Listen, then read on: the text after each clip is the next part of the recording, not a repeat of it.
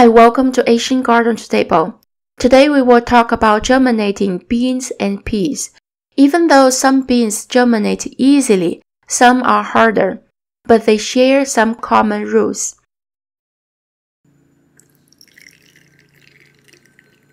First, soak the seed. The hardness and tightness of the seed coat will affect how long we should soak the seed. Long bean and green bean has soft and loose coat, so we will see the coat wrinkle up after about 10 minutes in water.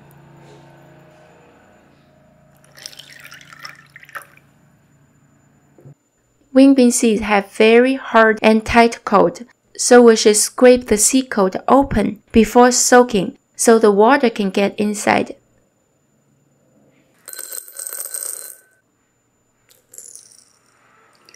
Now water reaches inside the seed and make it swell. The seed gets bigger and full. The wrinkles on the seed coat disappear. There is a certain amount of water seed can absorb. We may have this experience. We fully soak or even over-soak bean seeds before we cook them, so it will take less time to cook. But for germinating beans and peas, please do not over-soak the seeds. Different seeds take in different amount of water and increase different volume. When you see the wrinkle on the seed coat disappear, the amount of water the seed takes in is enough to start germination. During germination, seeds require oxygen. Too much water will reduce oxygen level. That is why we shouldn't over-soak the seed. Beans and peas cannot withstand waterlogging and are easy to get drowned by too much water. Generally speaking, green bean, long bean, soybean take in water fast. Do not soak them more than 3 hours. Peas, fava bean, salt bean, not more than 5 hours. Wing bean has harder and tighter coat. We can soak about 8 hours. Beans and peas can sprout in a wide temperature range. Higher than 60 degrees is enough. The important part to control the wetness. Here I'm using wet paper towel method. A wet paper towel at the bottom. Spread the seed out and cover another wet paper towel. The wetness of paper towel should be light to medium. Use your hand, squeeze the paper towel a little hard to remove most of the water. When you open it, it should feel wet but not heavy. Cover the plate with plastic film and poke many small holes. We should maintain this wetness for the whole germination.